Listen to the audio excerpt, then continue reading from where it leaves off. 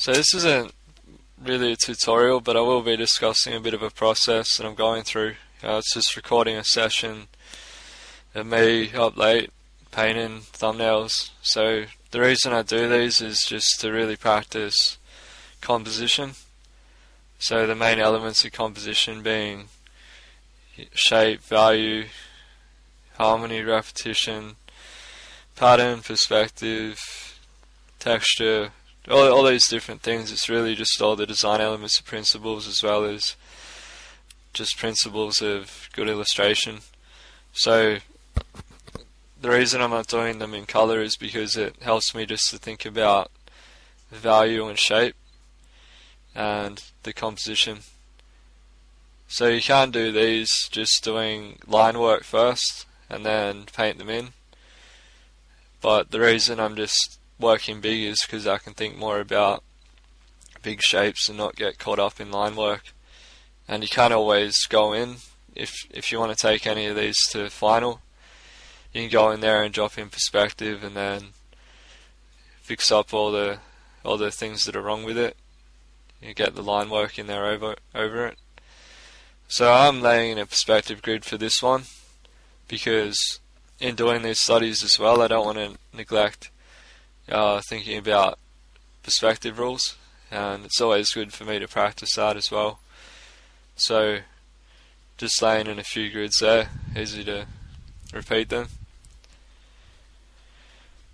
So a lot of these thumbnails, I'm getting a lot of ideas just from glancing at reference, so just taking a quick peek at it, not really keeping the image up and staring at it, but just kind of flipping through a folder, getting some ideas and then taking that straight into my drawing. So that way training my visual memory a bit, and also it helps prevent me from getting caught up on the reference, and that way I can just think about my own ideas that I want to convey while still be inspired from real things that we see in life, such as this one where I was inspired by the temple in Angkor Wat, where they have all the big trees which kind of look like they're melting down the temple, just really overgrown. It's got that really time-worn feel. So I thought it would be cool to combine that with an old locomotive train wreck, and then just block in where a temple might be in the background. So a lot of these are very suggestive of the detail. I'm not, like I said, I'm more concerned about specifics and just getting some ideas down,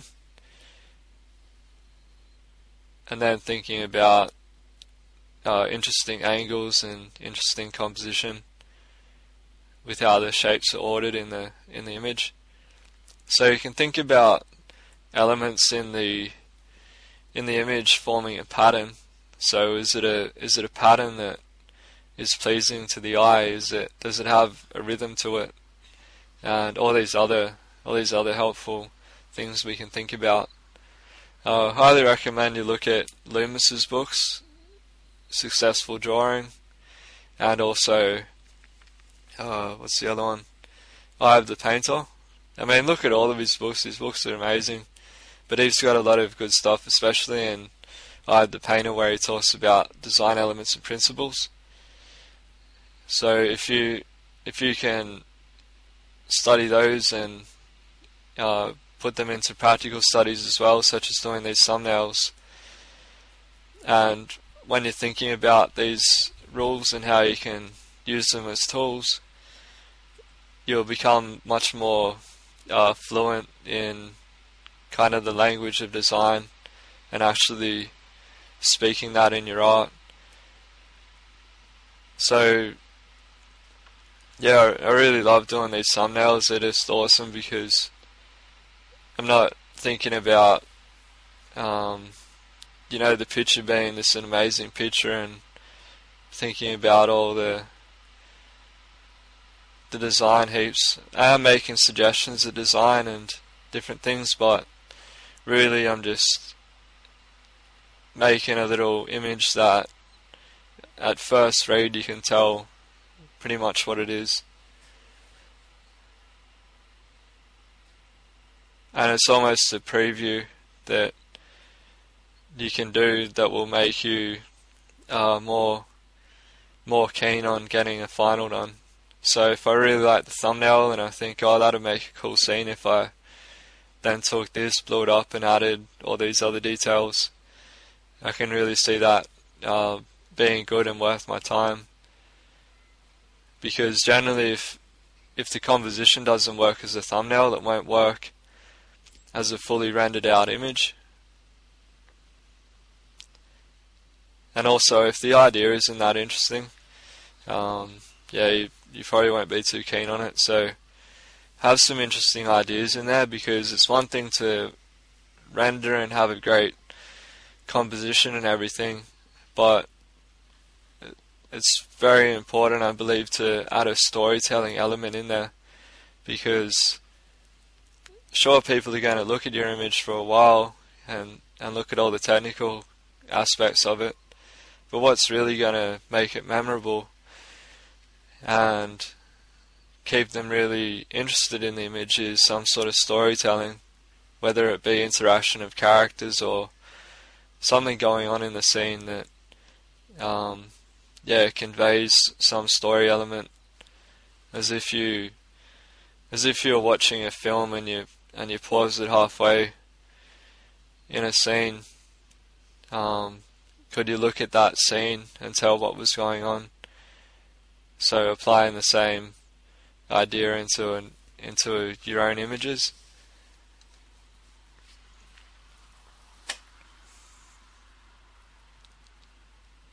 So I thought with this composition it looked a bit boring, just being these mountains on the left there. So I've added some plains, as I was talking about, a bit of a storytelling element. So these guys might be, fighter planes on their way across the mountains to invade a country, or they might be scout planes or explorer planes. So really the audience can come up with the different ideas behind it, and as I said, that's going to make it more interesting to them if they can imagine these different stories going on in the scene.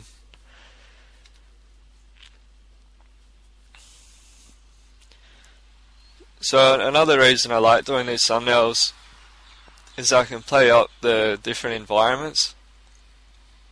So although it does help to study and try to stay consistent in your ideas, for these little exercises it's fun to play around with different elements. So rather than just sticking to, say, sci-fi or something like that, I'm just thinking about kind of what comes to my mind, really. What comes to my mind after flicking through some reference and what I'm interested in at that very moment that I'm painting. So I always like really epic images, playing with the scale and making things look huge and overwhelming. It's always something that's interested me, getting a sense of scale in your image that kind of makes the viewer kind of take a step back, because it's almost they almost get like vertigo from looking at it. So that's something I'd like to bring into my own work, when there's stuff in that I see in other people's work that conveys a certain feeling, or whatever it may be. I often like to learn from that and think about how I could use it in my own work. Not being a copycat, but just being inspired, really. Because really your art will generally be a collection of things that you're interested in. Technical things that I'm doing here in Photoshop, I select out some areas just to boost the levels and contrast and sharpen areas. So trying to separate this front area with the tent there. which I eventually sharpen up and boost the contrast a bit.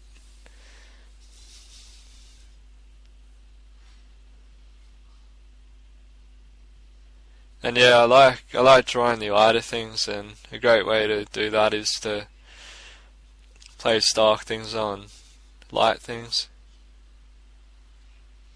So I wanted those mountains to really look dangerous, and so that's another element that I should have brought up is shape theory. So there's objects in different shapes that, you know, they might look aggressive or they might look friendly or kind of strong and robust. So it's really just variations on the primitives, such as triangle, square, circle.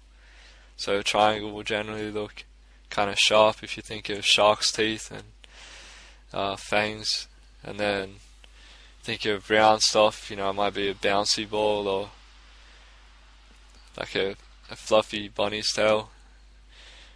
And then square shapes, you're thinking of big solid things, big solid blocks and buildings, and just generally has a strong impression to it, and you can obviously play around and mix those shapes together.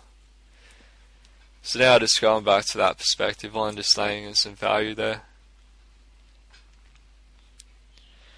So I hope you learned something. It's really just me ranting on, but really check out those books I mentioned and try these studies yourself. Thanks for watching.